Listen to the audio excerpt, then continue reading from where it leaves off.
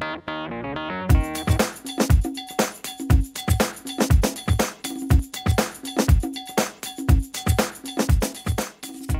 celebrity in the studio, the youngest entrepreneur in the history of Austin, Texas, and her name is Mikaila Ulmer, and she is the CEO and founder of Me and the Bees Lemonade and the Healthy High Foundation. She recently appeared on 2 panels for South by Southwest.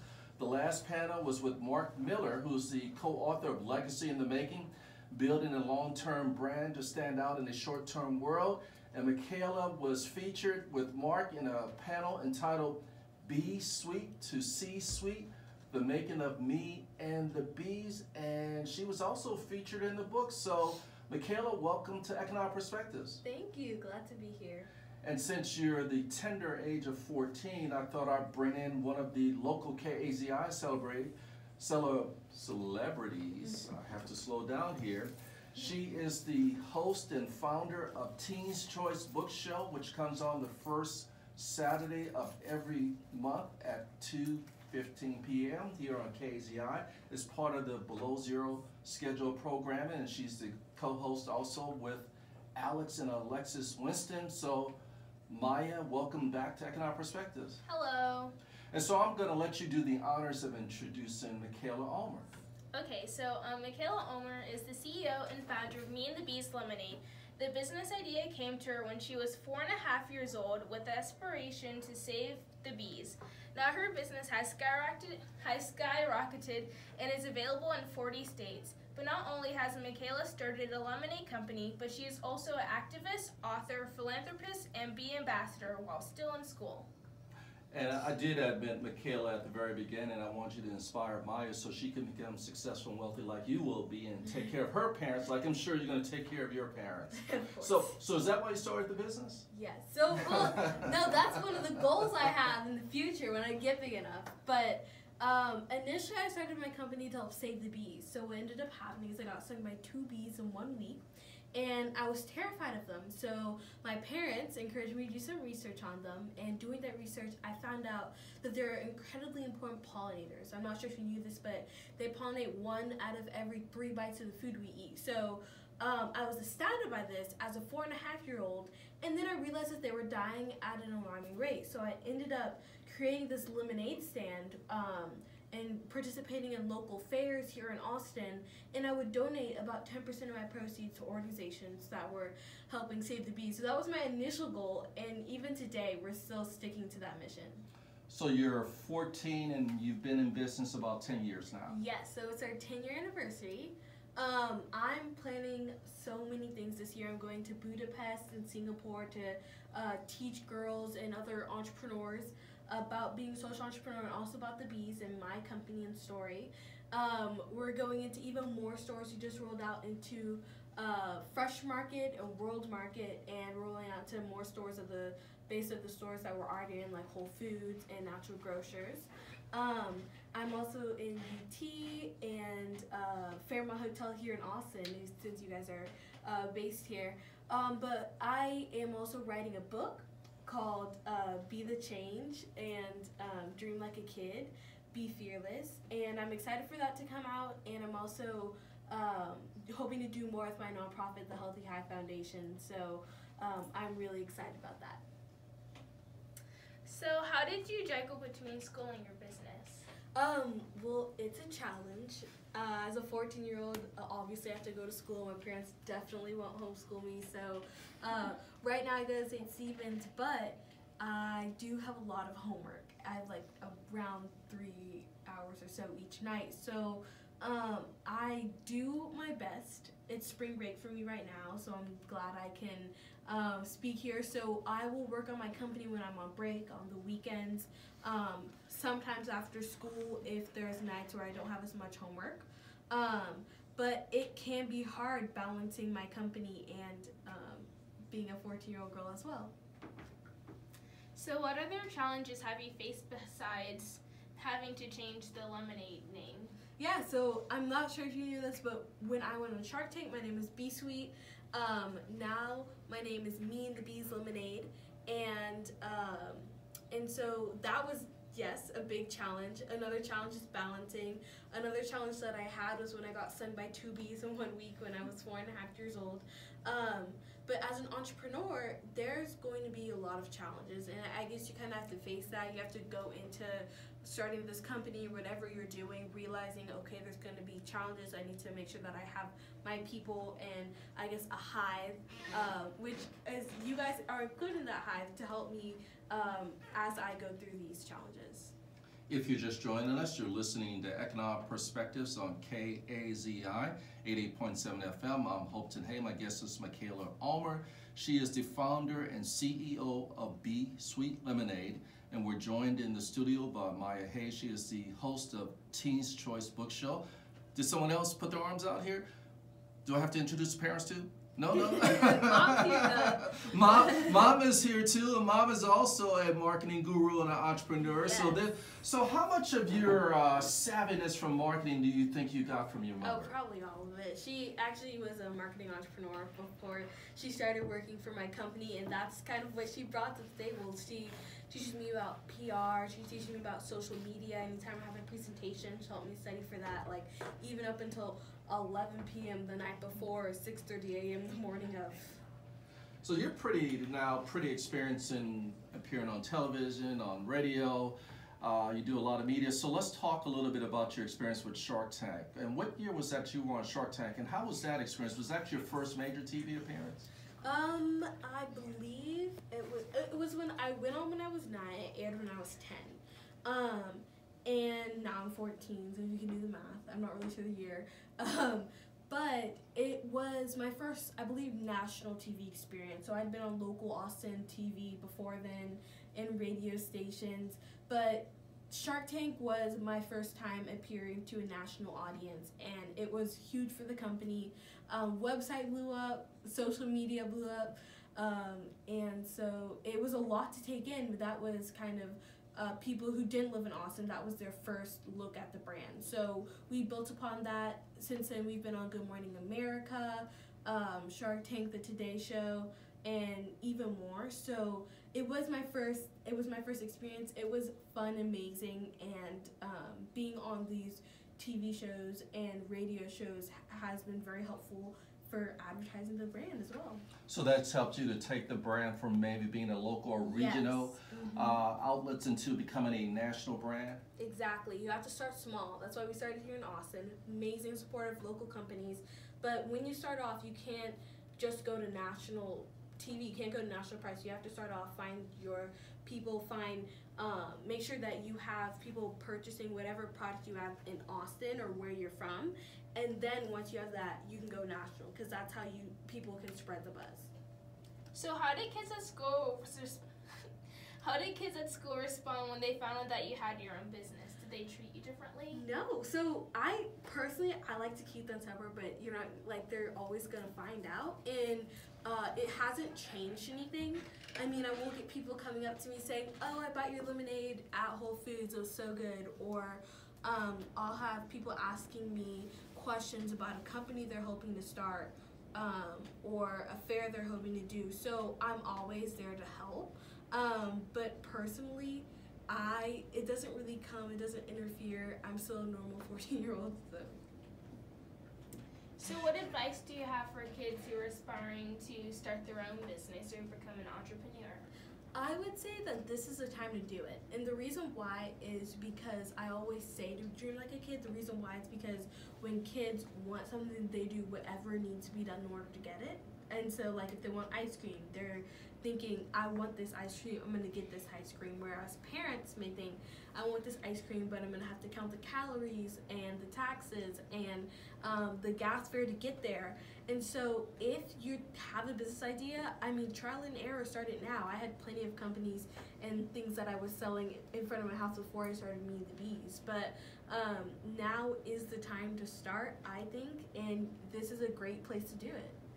If you're just joining us, you're listening to Economic Perspectives on KAZI 88.7 FM. I'm Hopeton Hay. My guest is Mikaila Ulmer. She is a local entrepreneur, the founder and the owner of Me and the Bees Lemonade and the Healthy Hive Foundation. And we also have with us in the studio Maya Hayes. She is the host of Teen's Choice Book Show here on KAZI, but she's come into the studio to give us a younger person's version. So Mikaila, how interesting is it talking business with someone who's much, much older than you? How did it start off for you when you first had to have those conversations, and how has it changed as you have matured and become much more experienced with business? Well, when I started, I was very nervous. I remember doing workshops in front of Whole Foods markets and organizations, and I would be very nervous before starting because I was like, Mom, Dad, all these people are much older than me. They probably already know it. But what they always told me is, no matter how old you are, you don't know everything. There's always something you can learn. And so now, when I'm doing meetings and presentations and almost everyone in the audience is older than me, that's something that I have to remember, is that I always, no matter the age, you have something to teach, you have something to bring to the table. And since I've started, that's what changed my mentality. That's what stopped me from being afraid of talking to people that are older than me. Well, I looked and saw that you have, I believe, 20 or 24,000 followers on your Instagram account, roughly? We actually just hit our goal of 25,000. 25,000. So now I have to set a new one. Okay, so I'm going to let you give me some advice. I think I have 200 followers on Instagram. Okay, well, the first thing you have to do is always plug it. So for me, my Instagram is @Mikaila's Bees. It's MIKAILASBEES. So whenever you're talking to people, whenever you're going on shows like these, plug it just like I did. That's always very important. But I would also say come out with new content. Come out with content that people are interested in instead of you're always going to have to be adapting and keeping on top of trends. I would also say you're not going to just get followers by posting. You have to follow, do hashtags, you have to interact with other people that are in the same field. So those are just 3 tips that I've learned and that I do. So talk a little bit more about hashtags, because that's something that a lot of entrepreneurs who are new to the world of social media don't know what to hashtag. How do you decide which hashtags to use? So I just started a challenge called the Use Your Lemon Challenge, which is where everyone is able to take a lemon or an adversity in life, add sugar and how they made lemonade. And so for that, I'm using hashtag Use Your Lemon. And so a hashtag is something where all the posts that have said the hashtag, they go into this page. And so whether it's hashtag ATX, whether it's hashtag KZI, you can see all the previous posts that have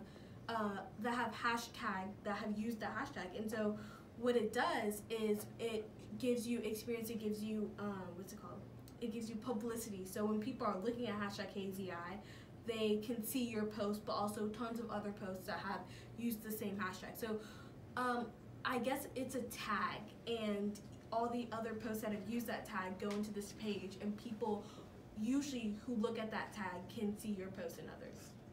So what have you learned about the financial side of the business? The marketing side is usually the more fun side, but Yes. keeping books and accounting. Talk a little bit about your experience on the accounting and financial side of the business. So I learned that from my dad. Since I started, he taught me how to make a budget. He taught me about the balance sheet, and I'm still learning today about POs and making sure I'm on top of all the orders and about inventory.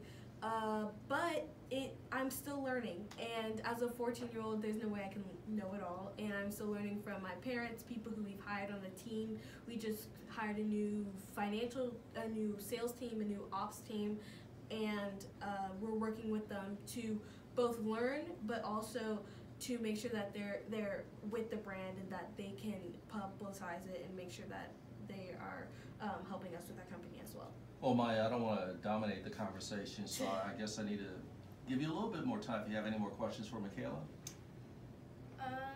Yeah.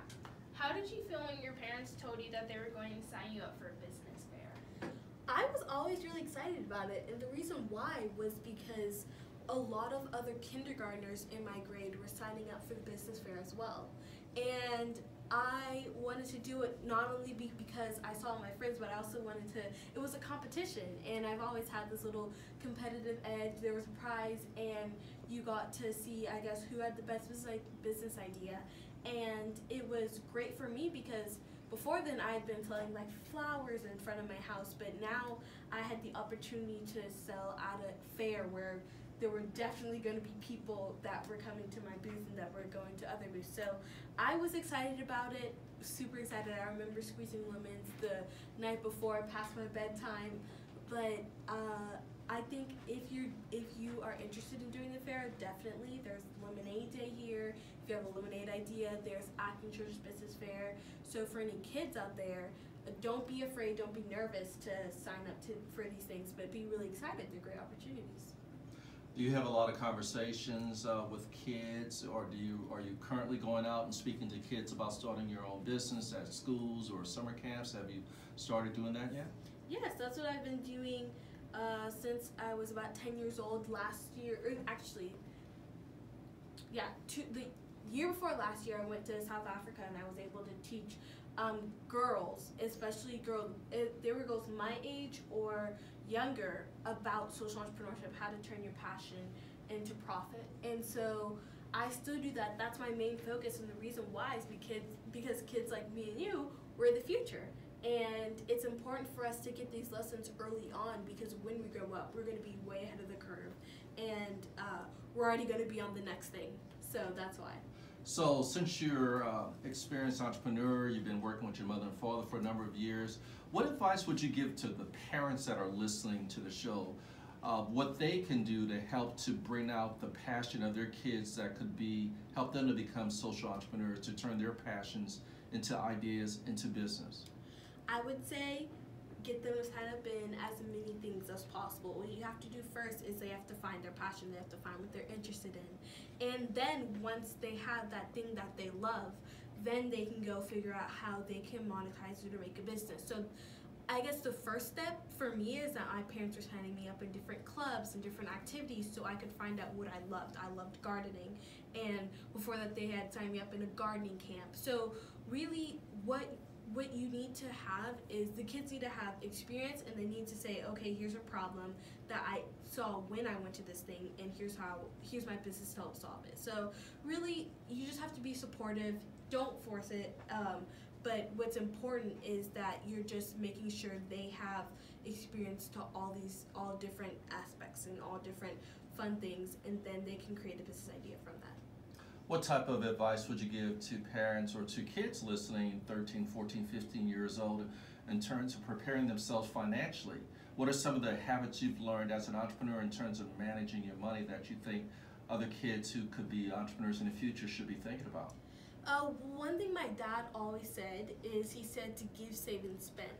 And that's something that we still do to this day. The reason why is the first thing to do is that you give. You give to a nonprofit or an organization that you support. For me, it's the Sustainable Food Center, it's Heifer International, different organizations to help save the bees. The second thing, and really the most important thing, is to save. And the reason why is because you need to make sure that you're planning for the future. Whether it's for a car company or the startup that you're hoping to do, you need to save for things that maybe you don't have enough money now, but over time, by saving, you can purchase or get those things. And then the last thing you need to do is you need to spend. It's something that you worked so hard to achieve, so you definitely should have little money to spend on yourself, to have some fun, to be rewarded for what you did. So it's give, save, and spend, and it's in that order. And that's what I learned. I remember writing deposit checks when I was 5 or 6, and my parents would be like, you have to have your handwriting neat, because if you don't, they're gonna take more money out of your bank account, or they're gonna put the wrong amount of money back in. So that was really important, and I still do that. I still say that to this day. Molly, you have any more questions? Yes, I actually do. So, where do you get your different lemonade flavor ideas from? Like, I know some of the flavors prickly pear. I usually don't see like a lot of lemonades at stores that have prickly pear. Like, there are normally basic flavors, like just plain lemonade or strawberry or lime. That's something that I noticed, and one tip is you have to be unique. And so what I decided is, okay, I'm not gonna have the regular original lemonade, strawberry, raspberry, blueberry. I'm gonna have something in flavors that are fun and functional. And so that's why each flavor kind of has a different story. I'm from Austin, Texas. As you know, in Austin, Texas, you have a lot of cacti, and a fruit that grows on cacti is prickly pear, so that's how I came up with that flavor. My grandparents, my great-granny Helen, the one who came up with the recipe for flaxseed lemonade, she lived in South Carolina, and she drank a lot of iced tea. So that's why I decided to do half enough iced tea and lemonade. Mint was from my garden because I'm not sure if any of you are gardeners, but mint is a plant that kind of takes over. And so I decided, why didn't I try to put it to use and put some in my lemonade? It tasted really good. And so that was my original flavor. And then ginger was because of my younger brother, because he started a lemonade stand as well called Gingerade. And we decided to merge business ventures and have a ginger Me and the Beast flavor. So what are some of the biggest challenges, if you were just to name a couple of things that was a challenge for you personally as an entrepreneur, and you had to overcome that challenge and you were able to move ahead? Why don't you share a couple of examples? Well, my biggest challenge was the name change, and the reason why is because after we went on Shark Tank, the company contacted us and they said, you can either pay us a couple $1 million to borrow the name, or you can just completely change it. And initially, I was not going to change my name, because that was a name that I had come up with when I was 4.5 years old. It was my name, and it was how I got my success this far. But eventually I started realizing, okay, there's already cosmetics with this name, there's already snacks with this name, and the only way that I'm going to be able to expand is for me to change that name. And I realized I'm going to have to change my name eventually. Why not take advantage of this opportunity and turn it around? So we got help from Mr. Mark and Team One Agency, who wrote Legacy in the Making. We changed the name, and now it's Me and the Bees, but we have completely different branding, and we're able to branch out. We have lip balms now that are an extension of the brand. We have t-shirts, and so what I realized is that there's always a way to turn lemon into lemonade. And even though you may not realize it at first, you have to dig deeper, and you can always turn lemons into lemonade. So you're giving motivational speeches these days? I am, actually. My next one is, where is it? It's in Atlanta, and I'm going to be able to speak to a bunch of kids talking about how if you want to be a social entrepreneur, which you definitely should be, here's why you should be a social entrepreneur, and here's why you should make a business and solve a problem. So that's going to be this weekend. So can I put you on the spot? Sure. Can we get a 1-minute version of your motivational speech? Sure. I started when I was 4.5 years old. That means that there's no specific age, and there's no race, there's no gender that you have to be to start a company, and that's why you should do it.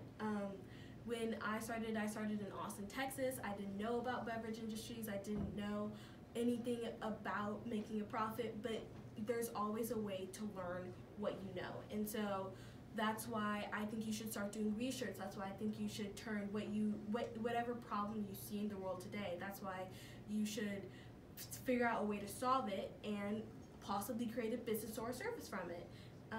And there's going to be problems, there's going to be challenges, like my name change that I had, but it's important to overcome those. And that is Mikaila Ulmer. She is the founder and CEO of Me and the Bees Lemonade and the Healthy Hive Foundation. Share with the audience your website, and Twitter, Facebook, Instagram again. Yes, so my social media handles are the same as my Instagram, so that's for Twitter and Facebook and Instagram. My website is meandthebees.com. It's MEANDTHEBEES. And if you want to learn where you can purchase lemonade, you can go to our Where to Buy page. We also have the lemonade online and the lip balms and different recipes that you can make with the lemonade in a blog. So if you get a chance, definitely check that out. And any last words, Maya? No. Thanks so much for interviewing me. I'm glad that another kid got to interview me. Yeah, well, thank you so much. And Maya Hay, she is the host, the co-host of Teen Choice Book Show, the first Saturday of every month, 2:15 here on KZI, part of Below Zero. Mikaila Ulmer, CEO and founder of Me and the Bees Lemonade. Thank you so much for being a guest on Economic Perspectives. Thanks so much for inviting me here, and thank you so much for listening. And thank you for listening to Economic Perspectives. I'm Hopeton Hay. You're listening to KAZI 88.7 FM. Coming up next is Mike with the Blues. Have a great evening.